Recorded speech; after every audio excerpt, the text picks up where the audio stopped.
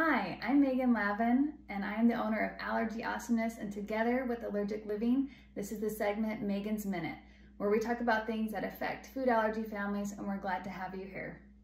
This month, we're going to talk about relationships and how food allergies can sometimes affect the dynamics, especially in a marriage. So you probably noticed, unlike other months, I am not sitting here by myself, but I have this handsome guy here with me, and this is my husband, Claudy.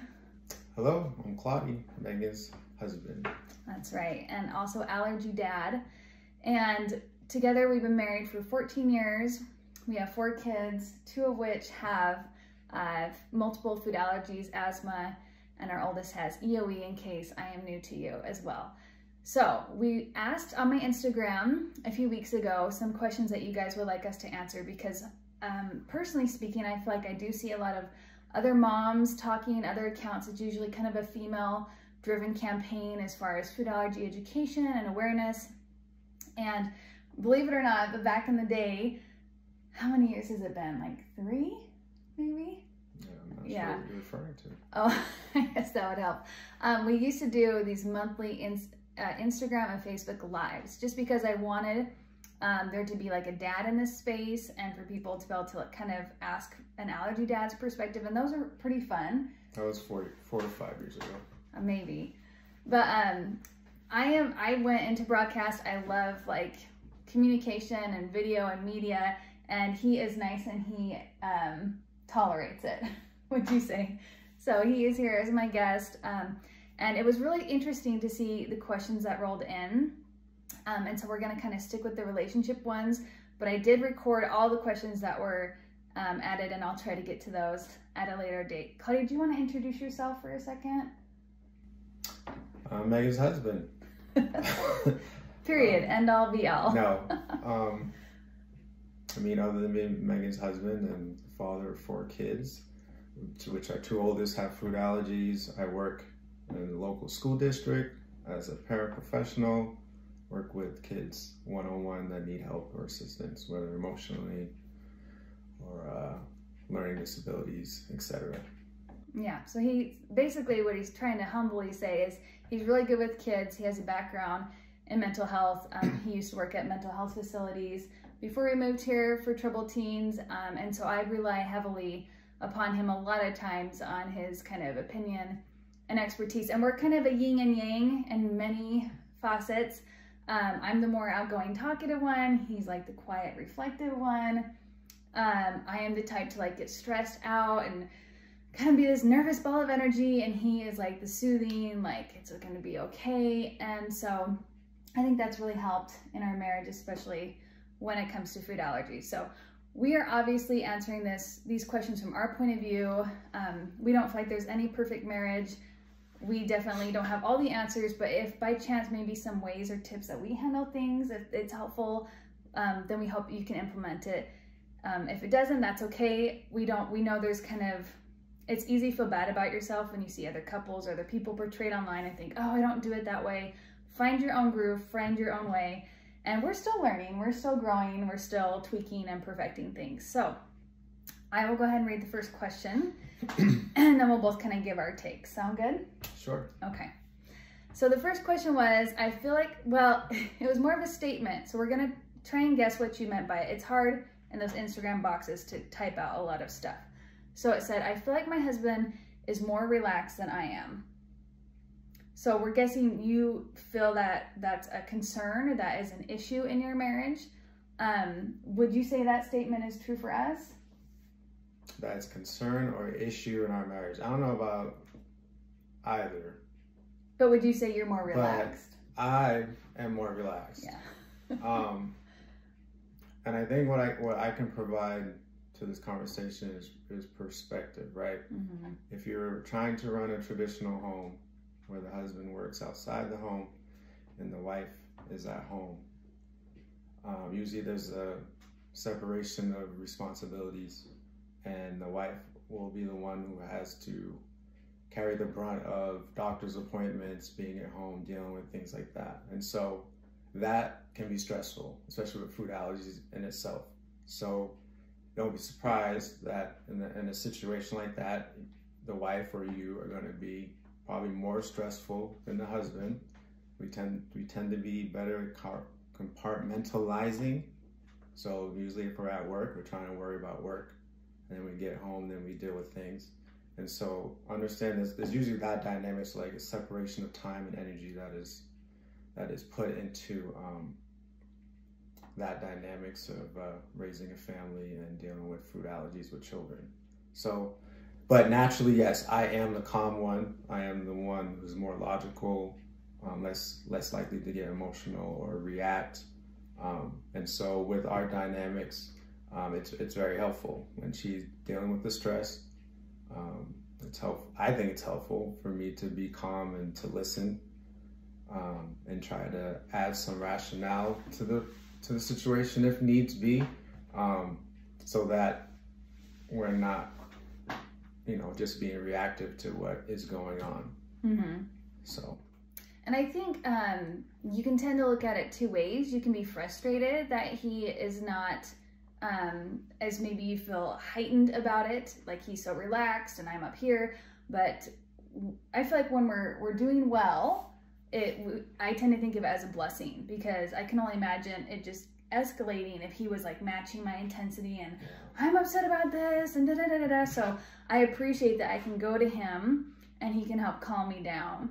And so I think, like you mentioned, where in many households and the mom is the one going to the appointment, so it's more top of mind for us. It's more something that we're dealing with. The school is calling me, I'm the primary phone number, the soccer teams and everyone are contacting me, so it's always something I'm dealing with. And so it's easier to get more wrapped up in it. But as far as like relaxed, I feel like Claudy knows the protocols. I trust him implicitly. I've gone out of town for days and days at a time, multiple times a year, to different conferences and stuff. I don't worry about him not feeding them safe things, reading labels, EpiPen. So that's a level of relaxation that you're worried about. Obviously there needs to be a matched level of safety, but if it comes to just getting emotionally involved and taking things personal when in-laws don't act a certain way and other things, try and see it as like, oh, this is good, because then we can find the balance, right?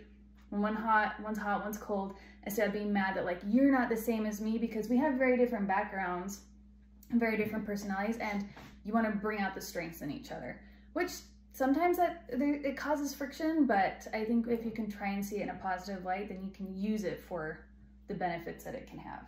Would you say? Agreed. Okay. Claudia, how about you do the next question? So if you have a difference of opinion on how to handle food allergies, how do you solve it?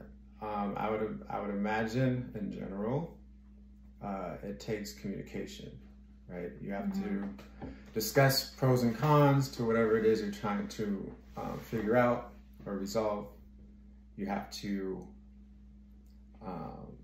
try to be as open as possible, not take things personal. Sometimes you may feel, well, I guess I could speak for me. Sometimes I may feel like if I'm making suggestions, that if my suggestions are accepted, that I'm not being heard, or I'm not being respected, or my opinion doesn't count, or my opinions aren't good enough. Mm-hmm. So that can tend to make you be a little reactive. If you're defensive. Or defensive, which takes away from the problem solving, coming together, finding a resolution. As we expressed before, Megan can tend to be a little bit more emotional than I am. I tend to be a little bit more calmer, more logistical. And so usually it's just trying to meet in the middle, trying to acknowledge the emotions at hand. There's the sense of urgency that there might be, or emotional concern, and trying to come up with a logical plan that can fit that.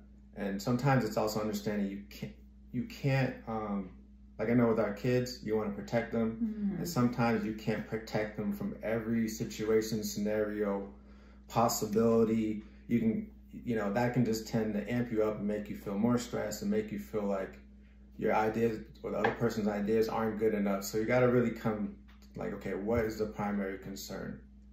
How can we best deal with that? Do we need to involve other people? Do we need to communicate with other people? Does there need to be a plan drawn out?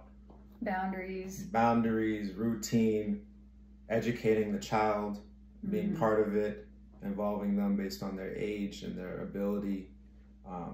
And then usually the other part is what we call surrendering. Just like, okay, we've come up with a plan. We're on the same page. We just got to see how things play out.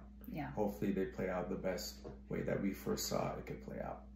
And that's what really having a spouse comes down to, is you do the best you can, you make a plan, and then you've got each other for however the chips fall, right? Yeah. They've got your back. And just piggyback, you had a lot of great points, and just piggybacking on that, I think even backing up and just being like, we try and save these type of conversations for after the kids are in bed, because trying to do it when we're getting interrupted and all of a sudden someone's needing help with their homework or this or that, then it's like, oh, I'm trying to start and stop, and that's frustrating.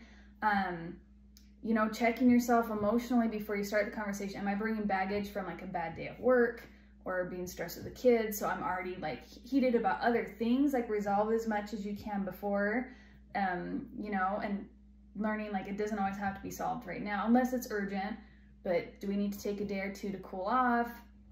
And then another thing that's really helped me is we've done therapy. We're big proponents of therapy, and learning to work on yourself and realizing like, why is this, you know, thing with food allergies triggering me so much? Why is this eating at me so much? Because sometimes you're projecting onto your kids, you're bringing your own baggage up. And then I think one thing that's really helped us is, I think, especially at the beginning of our marriage, I would come to you with a problem and you would think you had to fix it, right? Yep, that's usually how husbands think. Yep. If you're complaining or you're coming up with an issue that you have, then you must need my help to fix it. And that's typically how we feel. Yeah. Our responsibility lies, and sometimes husbands out there, that's not what your wife Hence wants. Therapy. Yeah. So he would get frustrated because he'd think, I'm telling you how to fix it. And what I was actually seeking for, and I didn't have the vocabulary at the time, was I'm just wanting validation of like, yeah, that was really hard, that the teacher pushed back at the 504 meeting, or that was really hard for you to see our son get left out at the party. That must have really hurt. And for him to just be able to like mirror that back and just listen to me like that, I think just like squelches a lot of fires right there. And those are tools and things that we had to learn through like trial and error and through therapy and through working on ourselves. And so I think that comes with time and grace. So give yourself some time to grow. And we're still growing, because as our son gets older, there's newer and newer situations with food allergies that we weren't dealing with when he was like in preschool, you know? So I'm sure we're gonna continue to learn, but I think if there are those good foundations of working on yourself, going to therapy, keeping communication open, then you're going to be able to, one way or another, figure things out as things get thrown at you. Yeah? Agreed. We feel for you. We know that food allergies can add what sometimes was like added pressure, added strain, added worry, because just raising kids is really freaking hard. Like just tonight we were like, oh, all the kids were melting down. So we're right in the throes of it with you guys, and we hope that whether it's this video or previous videos we've done in the past that, well, I shouldn't say that I've done in the past, have been helpful. In fact, I think those Facebook Lives are probably still on my Allergy Awesomeness page somewhere if you want to go scroll through those, because we tried to answer a different question every month. But I did want to address, there are some other questions, but we're running long on time. And there's a lot of themes of like working with the school, and I actually did a whole thing on back to school and working on 504 plans that you can find on Allergic Living's YouTube page. There's also a question about trusting others, which we're big proponents of date night, finding people. I go through how to kind of aggregate some babysitters and some safe ways that you can feel more at peace leaving them. And then there was some questions around families, which I answered in December, is kind of about family get-togethers, holidays, how to handle that mashup. So we hope that, I mean, and of course there's tons of wonderful pieces written on Allergic Living's website, so check those out. If you have any comments, leave them below. I always am fascinated to hear what works with other couples, what doesn't. Everyone's got their unique strengths and challenges that they bring, and we wish you guys the best of luck dealing with food allergies in your families and in your relationships. Anything else you want to add? No, just good luck. Yeah. Stay positive. Yeah, he's used to being like, and ditto, right? Because she said it. So thank you guys. Take care.